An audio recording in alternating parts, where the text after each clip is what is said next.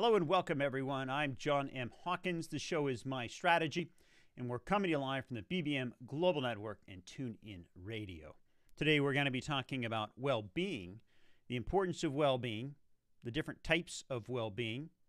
We're going to learn how to promote and maintain well-being for remote employees, the reasons many companies need well-being programs, and how to build an effective well-being strategy. Well, again, welcome everyone, and very happy to be here.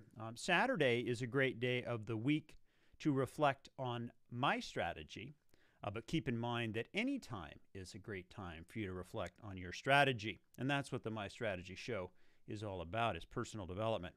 The My Strategy Show continues to grow. We're available on iHeart, iTunes, Player FM, YouTube, SoundCloud, Spreaker, and more. So if you'd like to listen to this in podcast form or any of our past episodes, you can find them there. You can find me on most social media platforms. My Twitter handle is @HawkinsJohn. So that's HawkinsJohn. Or you can go to my website, which is johnmhawkins.com. It's johnmhawkins.com. And just like anything in life, we need to have a strategy and a plan to help us reach our goals, because the best laid plans don't always work. This week, I'm looking for stories on well-being. Do you have any examples, a tip, or a trick? You can send it to talk@johnmhawkins.com. That's talk@johnmhawkins.com. Well, today we're going to be talking about well-being. We're going to be going through what exactly is well-being. What does it mean? There's many different definitions, so we're going to go through a number of the main theoretical perspectives and try and understand a little bit more about what it is. We're going to talk about the ways to improve well-being. What are some of the things we can do with regard to well-being? We're going to talk then a little bit about promoting and maintaining well-being in this remote workforce world, now that many of us, most of us, I guess I should say, have been pushed into. We're going to talk about why it's important for organizations to invest in their employees. And I want to look at this not only from a company perspective, but from an individual contributor, because many times organizations will try and push these initiatives top down, when in reality, the people who really are going to benefit are the individual contributors, those who are working for these companies and organizations. So we want to understand it from our own personal development perspective, and we want to provide feedback to the organizations and companies we work for so that they have more insight into how to effectively build their strategy. And then we are going to go through and talk about how to effectively build a well-being strategy. Many times the ad hoc approach doesn't work, and it's important to have a strategy, but I assumed that you would expect me to say that we're going to be working on strategy, since the show is My Strategy, and that is what we focus on. All right, I'd like to start with Merriam-Webster Dictionary. Definition of well-being. It says here, the state of being happy, healthy, or prosperous. They say, see welfare. Some of the synonyms for well-being are good, interest, welfare. The antonym is ill-being. And the first use of the word well-being was in 1561. It's according to Merriam-Webster. I think you're going to find that while the definition starts off and talks about one thing, as we go through these various perspectives and points of view, you're going to find that I'm not sure if there is a consensus yet on well-being. But let's continue and see what we can find. So I'd like to start off with an article by Stephen Joseph. He says, what exactly is well-being? He says, new research lists the 14 different components of well-being. The importance of well-being has been widely acknowledged over the past 20 years by psychologists, but the concept itself is surprisingly complex. In a recent study, which aimed to bring some order to the confusion, Dr. Yenio Longo at the University of Nottingham in England examined the similarities and differences in the 6 most widely used theoretical perspectives on well-being. Looking for similarities and differences across the 6 theoretical perspectives in how they define well-being, he identified 14 distinct and reoccurring constructs that are used to describe well-being. The constructs are happiness, vitality, calmness, optimism, involvement, self-awareness, self-acceptance, self-worth, competence, development, purpose, significance, congruence, and connection. The definition for each he goes through, and I'm going to go through a few of these. Happiness, feeling happy and cheerful. Vitality, feeling energetic, full of energy. Calmness, feeling calm and relaxed. Optimism, being optimistic and hopeful. Involvement, feeling completely involved and engaged in what you do. Awareness, being in touch with how you feel. Acceptance, accepting yourself the way you are. Self-worth, liking yourself. Competence, feeling highly effective at what you do. Development, feeling you are improving, developing, advancing. Purpose, having a purpose and a mission in life. Significance, feeling that what you do is worthwhile. Congruence, feeling what you do is consistent with how you see yourself. Connection, feeling close and connected to the people around you. He says, looking down this list, which ones would you agree are true for you? I think it's important for us to add some additional context, color to well-being, because quite frankly, when I hear well-being as a term, we've talked about perspectives, and everyone has a different perspective. The term well-being is going to mean something different for everyone. And when one person says well-being, they might think it has to do with development, or they might think it has to do with calmness or happiness. But you're going to find as we go through the show that there's a number of different perspectives on what well-being is all about. So as we try and put together our personal development strategy, it's important for us in the early part of the show to keep our minds open, to really understand what well-being means, what it is, and what it isn't. The better we understand a problem statement, the better we understand what the nuances, intricacies, and all of the different elements to it are, the better off we are in terms of putting together a strategy. And that's true of all the things we talk about on a weekly basis. It's really understanding what it's about. So that's one perspective from Stephen Joseph on what well-being is about.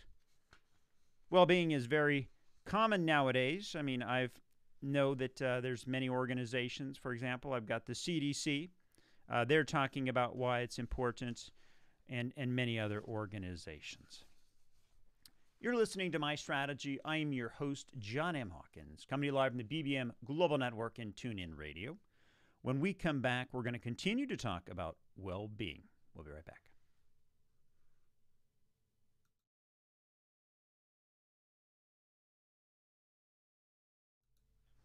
Hello and welcome back, everyone. I'm John M. Hawkins. The show is My Strategy, and we're coming to you live from the BBM Global Network and TuneIn Radio. We're very happy to be here with you today. Glad you can join us. Today we're talking about well-being. Right before the break. We were talking about some different perspectives on well-being, what it means. In this segment, I want to dive a little bit deeper into the well-being topic. And I've got an article from Tchiki Davis. It's called What is Well-Being? Definitions, Types, and Well-Being Skills.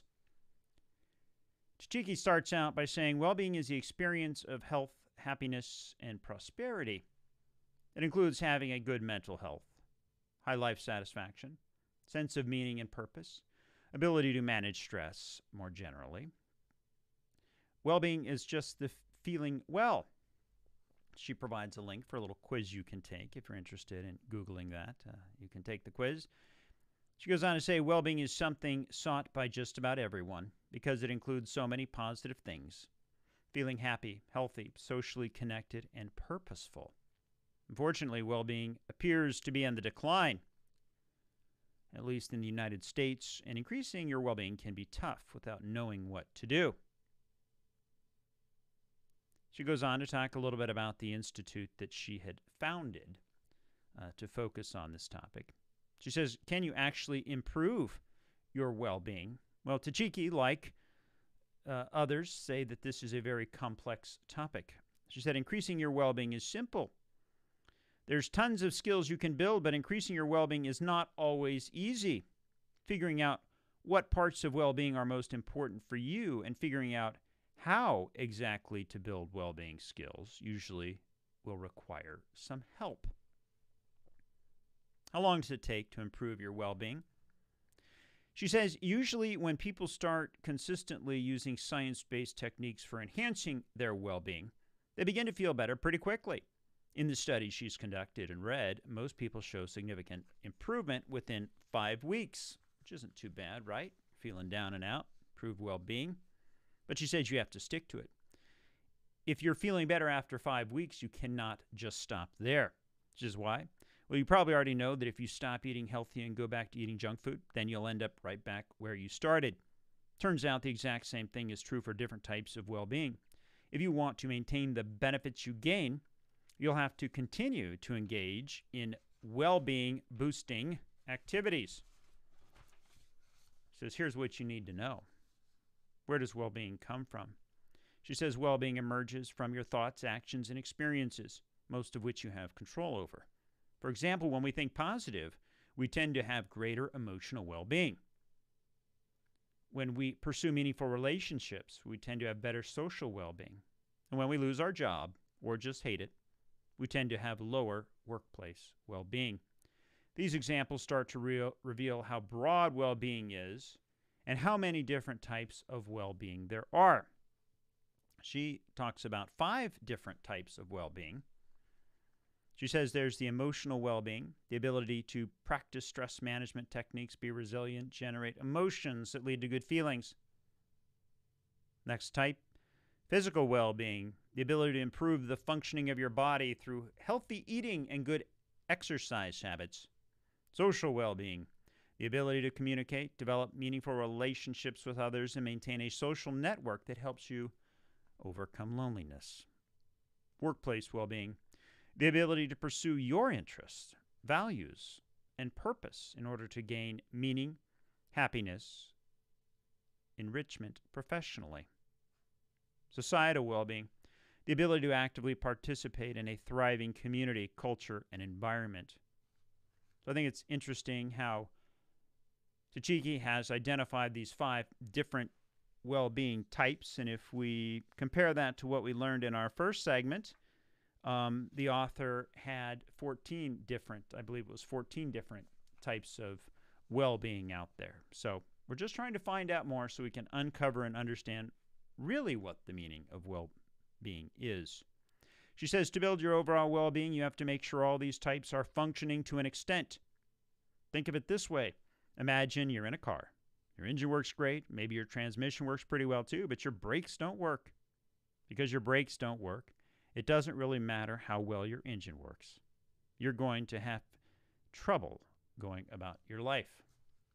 I guess that's true, right? I mean, brakes and tires are probably the most important things you can have on an automobile. At least that's what my grandfather always told me. She goes on to talk about the various types of well-being. She says emotional well-being. To develop emotional well-being, we need to build emotional skills like positive thinking, emotional regulation, and mindfulness. Some skills that suggest contribute to emotional well-being are happiness skills, mindfulness skills, positive thinking, resilience. Physical well-being. To develop our physical well-being, we need to know what a healthy diet and exercise routine looks like. Consider eating for health, detoxing your body, correcting nutritional deficiencies. Social well-being. To develop social well-being, we need to build our social skills like gratitude, kindness, and communication. Social skills make it easy for us to have positive impact on others. She talks a little bit about how it's important to know that building social skills is one of the best ways to build emotional well-being as well. Workplace well-being. To develop our workplace well-being, we need to build skills to help us pursue what really matters to us. It's going to include building professional skills, which helps us to advance more effectively, like maintaining work-life balance, finding your purpose. Societal well-being. To develop societal well-being, we need to build skills that make us feel interconnected with all things, like living your values, kindness, making a positive impact in other people's lives. Those are her 5 areas and some ideas of where to focus. She says there's no magic about building well-being. Keep in mind it takes time and effort to build any new skill set. That includes well-being skills. It's important to be realistic with you about what you can reasonably accomplish in a given amount of time. Having unrealistic expectations can lead you to give up before you've reached your well-being goals. So it's key to create a realistic plan for your well-being.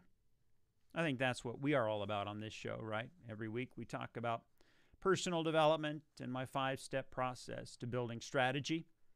It's no different with well-being, and while many of the constructs that we're exploring have to do with soft skills, values, you kind of see how we have, this well-being concept really is a repurposing of many other things that we focus on with regard to soft skills, being happy, and things of that nature. So, I think it's really important for us to really understand that, well-being, based on the couple of different point of views that we've seen today, means something different for each person. Maybe that's my takeaway, is we're going to need to come up with some sort of definition and problem statement so we can figure out how to solve it. You're listening to My Strategy. I'm your host, John M. Hawkins, coming to you live from the BBM Global Network and TuneIn Radio. When we come back, we're going to talk about well-being for remote workers. We'll be right back.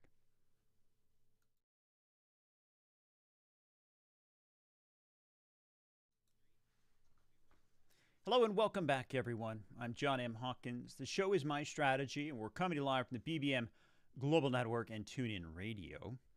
Our radio shows are live, and they're on Saturdays at 10 a.m. Pacific, 1 p.m. Eastern. Today we're talking about well-being. Right before the break, we were going through a different perspective, point of view on what well-being is, definitions, different types of well-being.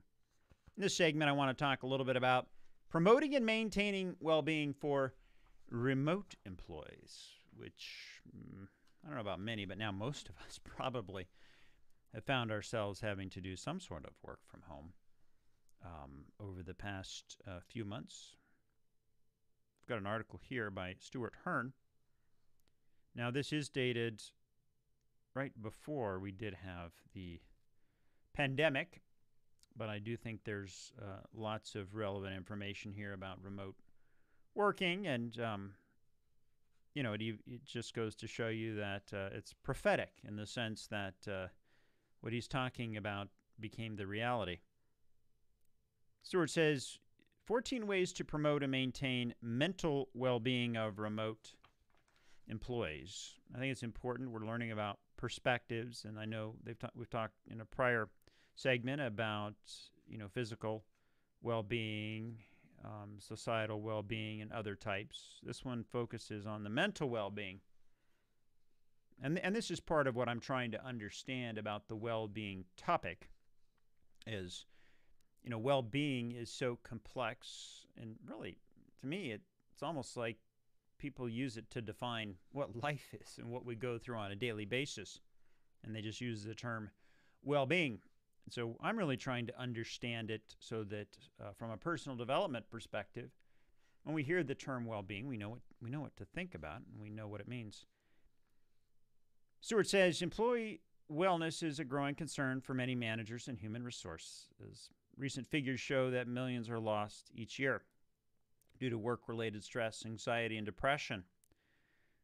The American Institute of Stress reports that 80% of people feel stressed on the job. Now, 80%, that is a lot of people feeling stressed on the job. He says respondents also reported an increase in calling in sick or feeling physical pain from stress. At the same time, we're seeking a massive increase in remote working. He says with almost 50% of the U.S. workforce expected to be remote or partly remote by 2027. We'll add the pandemic on top of that, and we might be closer to 80 or 90%. I'm guessing here. I don't know. We need to find out. If you manage employees who work remotely, either partially or entirely, it's fair to ask your organization, how are they promoting mental well-being for these remote employees?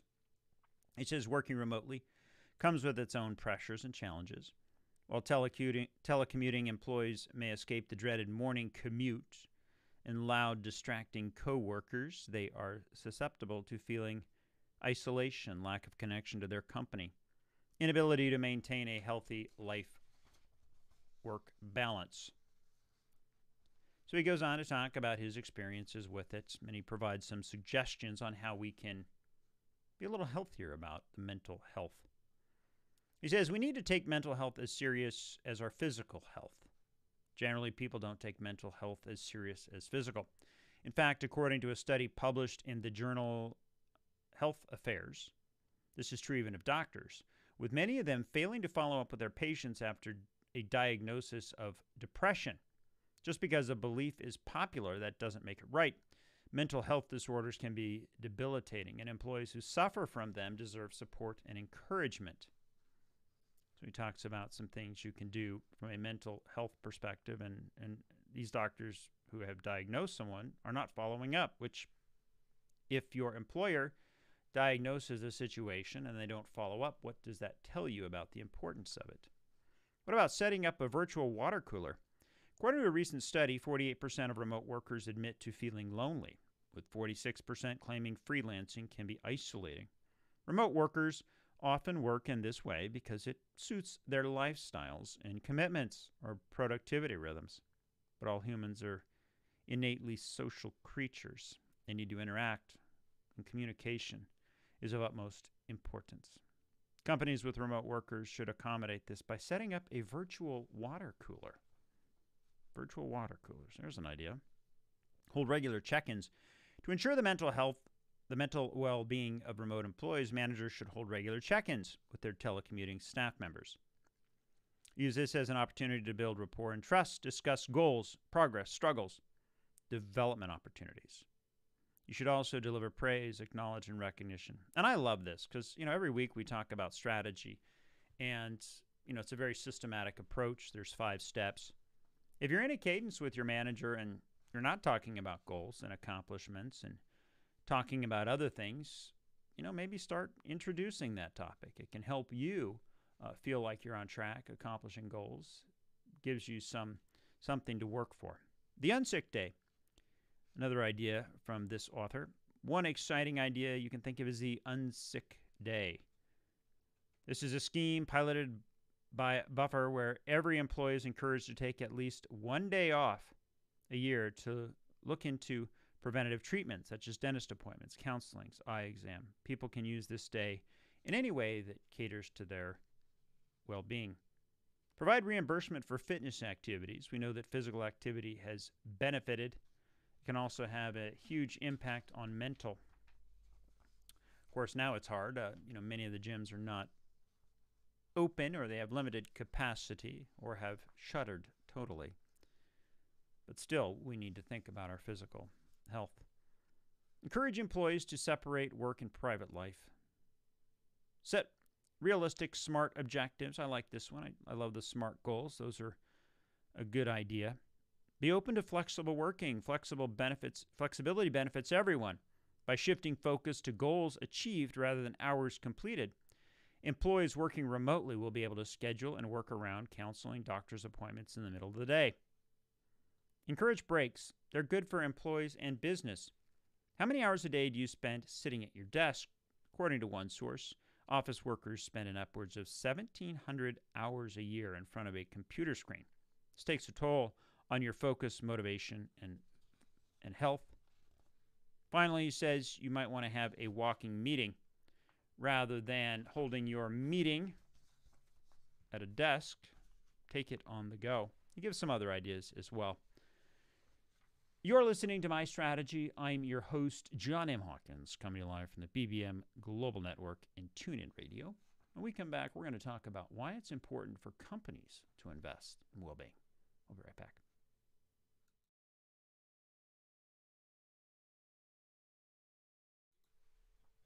Hello and welcome back, everyone. I'm John M. Hawkins. The show is My Strategy, where we focus on personal development. Today we've been talking about well-being, talking about the importance of well-being, talking about the different types of well-being, promoting and maintaining well-being, reason companies need well-being programs, and how to build a well-being strategy.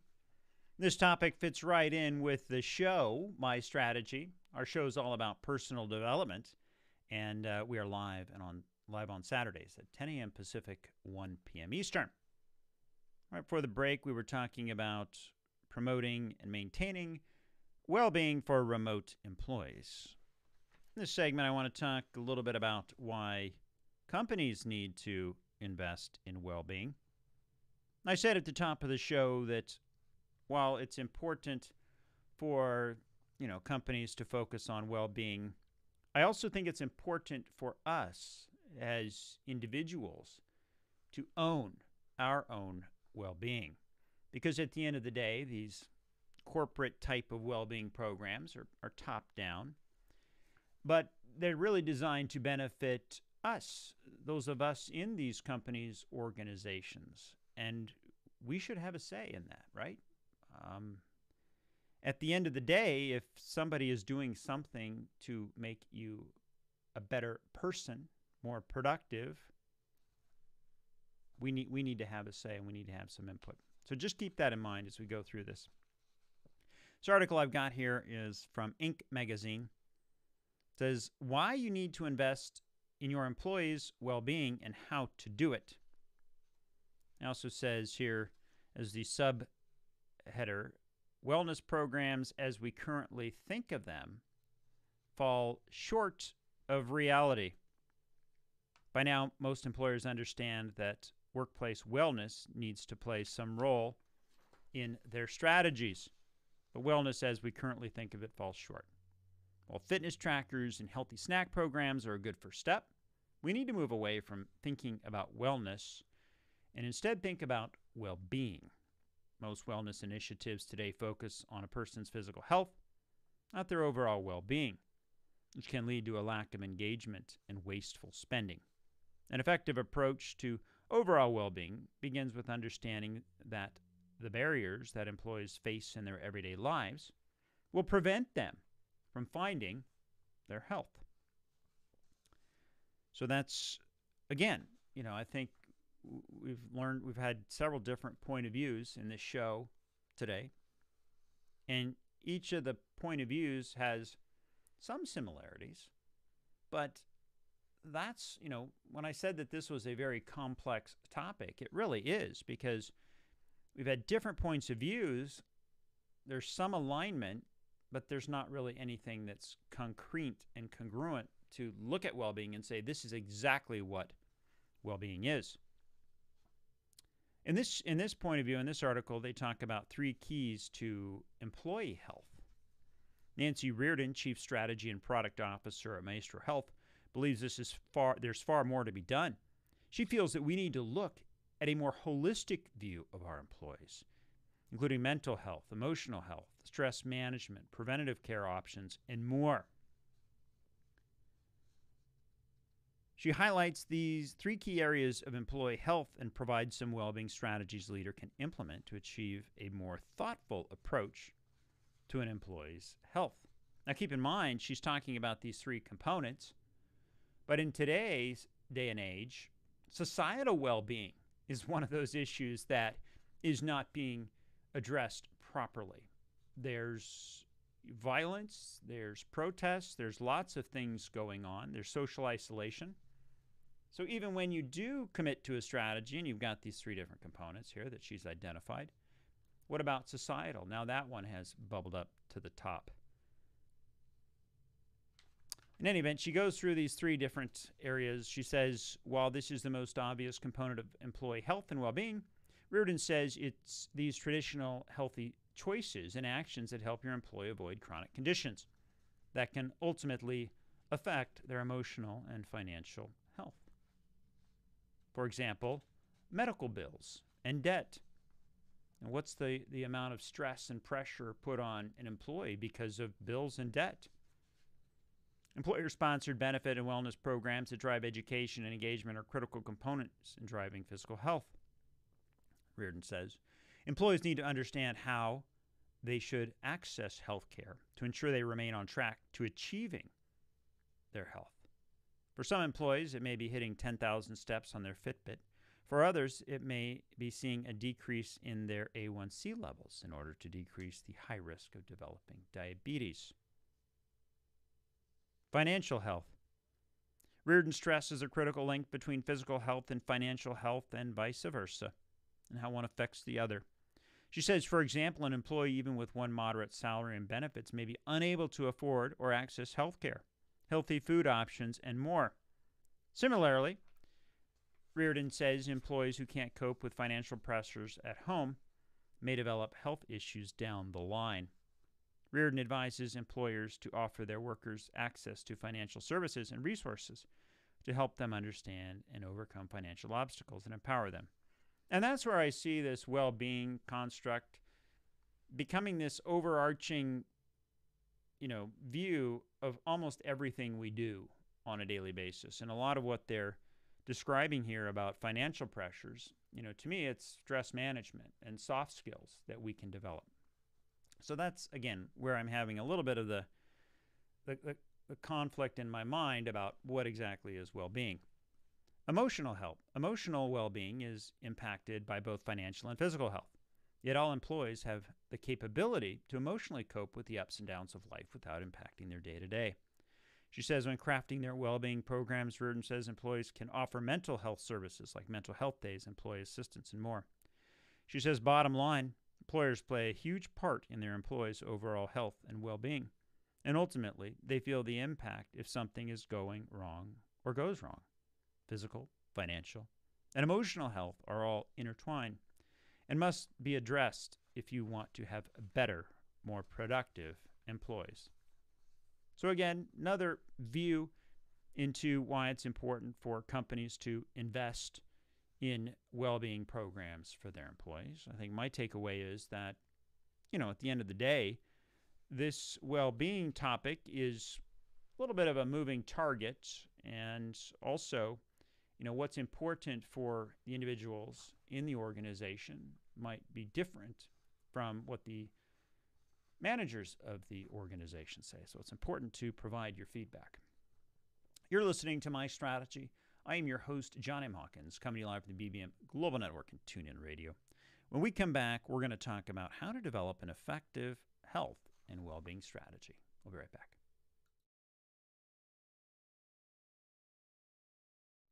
Hello and welcome back, everyone. I'm John M. Hawkins. This show is My Strategy. We're live on Saturdays at 10 a.m. Pacific, 1 p.m. Eastern. Today we've been talking about well-being, talking about the importance of well-being, the meaning, the types, promoting well-being,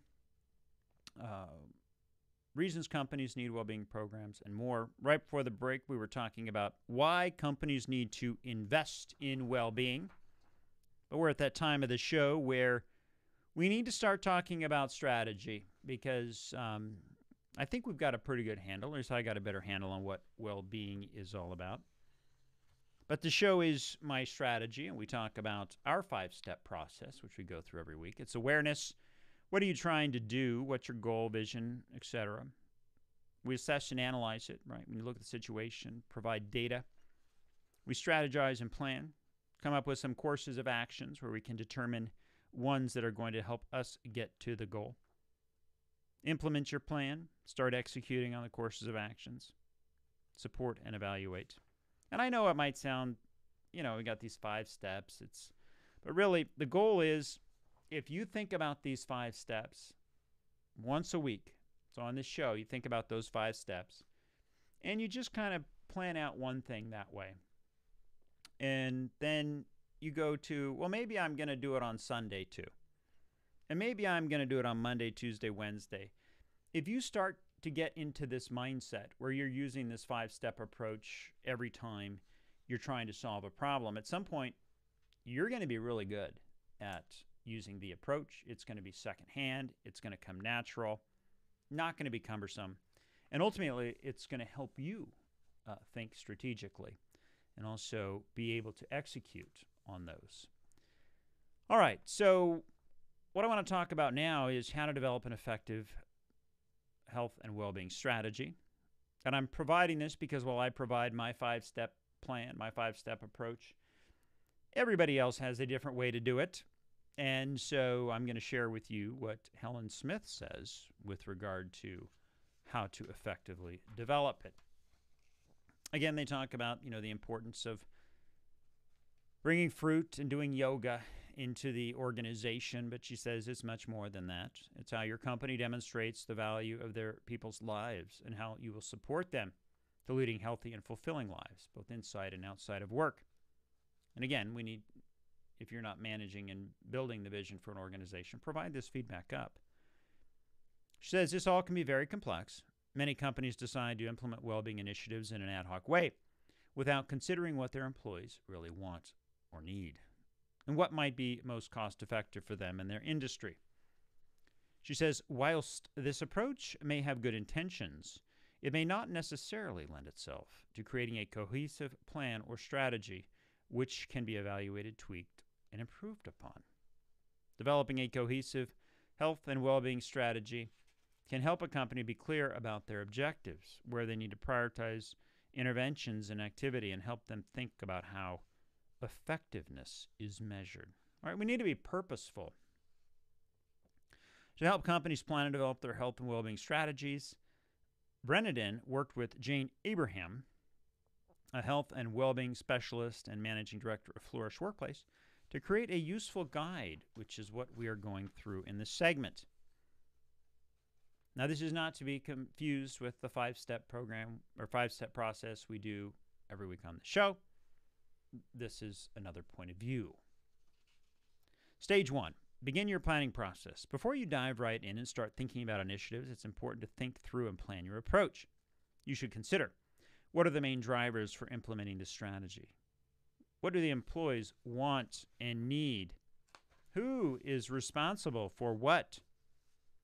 What is the current offering and are there gaps? What are your competitors offering? Step 2, gain manager buy-in. It's vital that senior management understand the value of health and well-being strategy. To ensure you have support and designated resources and budget. To secure buy-in, you should present tangible data with necessary management tools in place to showcase this. I love what she's done here, because she's now going in and doing the data. This is the analysis, and that's what we do in step 2. But she says, sickness records. Identify how much sickness is affected in your company and identify the key causes. Employee demographics. Identify any well-being needs in each demographic. Existing initiatives. Use data from existing initiatives. Employee assistance programs to understand how people are using the service. Exit surveys or employee engagement surveys to identify themes or trends related to health and well-being. We need data, effective data, to be able to make decisions and develop our strategy. And I like that she takes that approach. Number 3 is develop your strategy. Once you have buy-in, develop your strategy. Set out your vision, goals, and objectives. Use your research and key priorities. I think also I would add in here, it's important to have a charter. It's important to have, core values if they're different than, or update the organizational core values to include well-being. It's one of those areas that you're focusing on aspirationally where you're going. Identify and use champions who can promote the initiative. Communicate examples of real change. Create and send a regular newsletter. I love these components. Communication. Make sure that you're getting that information out and have champions, because at the end of the day, top-down doesn't always work. You need champions who are living, breathing examples of well-being. 5 is review and refresh. Ensure that you regularly review the data and KPIs to check that you're on track. If something is not working, try to find out why, and if something can be done to improvement. Don't be afraid to evolve and change elements in the strategy. She does provide a full guide here. She says, whilst it might seem like a large task, it's clear that developing an effective and well-being strategy is extremely beneficial to your company. So that is another viewpoint on how to develop an effective health and well-being strategy. Again, I think this is important for us in this show to think about our own personal development, our personal well-being, our own mindset, and really figure out what are the important elements in our own lives. Are we happy, and do we have well-being at work? Is it societal well-being? Is it health? Is it something else? And that's where we need to really understand ourselves. We need to understand what is working for us, what is not working for us. And by having that clarity and that better definition, it's going to give us an opportunity to create our strategy. You're listening to My Strategy. I'm your host, John M. Hawkins, coming to you live from the BBM Global Network and TuneIn Radio. When we come back, we're going to tell you how to put your plan in place. We'll be right back.